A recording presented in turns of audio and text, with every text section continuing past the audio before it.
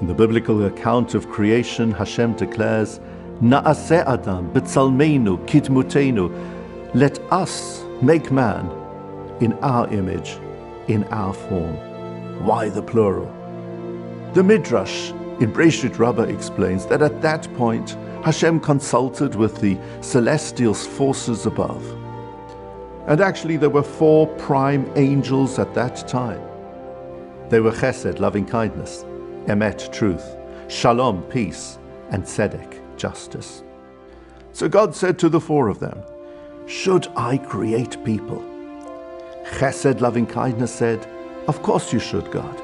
There will be so many ma'asim tovim, wonderful, good, and kind deeds that will be performed on earth. Emet, truth, said, no, God, don't create people. This world will be filled with falsehood and lies. And then Hashem said to Shalom, should I create people? And peace said, no, don't. The world will be filled with hatred, with friction, with tension, with wars and conflicts. And then Hashem turned to Tzedek, and justice replied, yes, you should create people. After all, we should give them the benefit of the doubt to prove themselves, and you will see that there'll be a propensity amongst mankind to be just. Now, if you've been adding up the votes, you'll realize that it was a 2-2 draw. So what did Hashem do?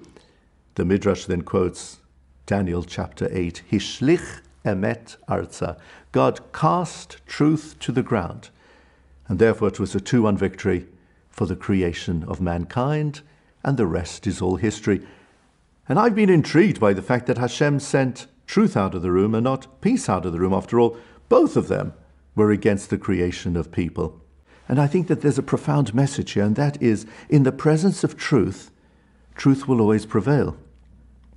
If you are a single solitary voice, if you know that what you're standing for and what you're upholding is the truth, then it doesn't matter that there could be a wave of indignation or those who are pitted against what we stand for. If we know in our heart of hearts that we are right, then ultimately our view will prevail. And all of this is actually represented by the word emet.